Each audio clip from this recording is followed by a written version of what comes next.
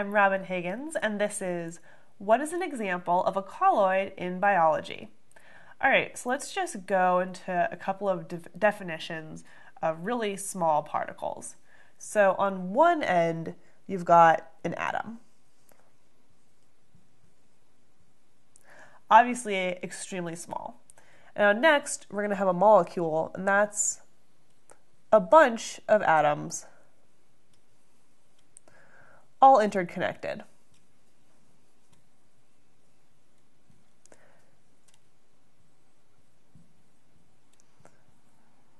Remember that a molecule could just be two atoms connected, or it could be a lot more than this, but it's some kind of small number.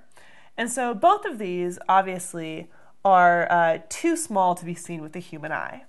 And so next, we're going to bump it up to a little bit bigger, to a colloid. Okay, and so this is now, if this is our molecule, we'll draw it as this. A colloid may be a bunch of molecules all stuck together.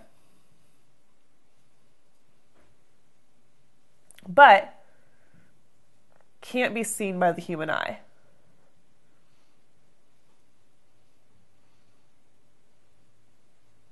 So their size range is usually 1 nanometer to about 10 micrometers. So very, very small. And so when we say colloid, what we usually mean is some of these collections of molecules dissolved in a liquid. So it's a liquid that, if you looked at it, looks like one thing, but it's actually a bunch of particles that are just too small to be seen.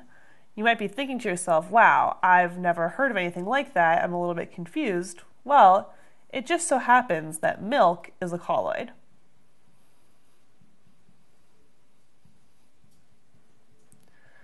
So if you peer into milk, it's not just one molecule like water. If you zoom into a glass of water, every single molecule is going to look like this, and that's the end. If you zoom into a glass of milk, there's going to be these huge particles like this dispersed throughout the milk. And so it's a lot different. This is why if you think of milk going bad, it actually separates into two layers. And so there's usually a white layer on the bottom and then a clear yellow layer. I have too much experience with what this looks like. Some grocery mates. And so you can prove to yourself that milk isn't just one substance, because if you just leave it sitting there, it'll separate into two. Water will never separate into two different things if you leave it there. So there's lots of other examples of colloids in biology. This is generally what they all mean. I'm Robin Higgins, and this has been What is a Colloid in Chemistry?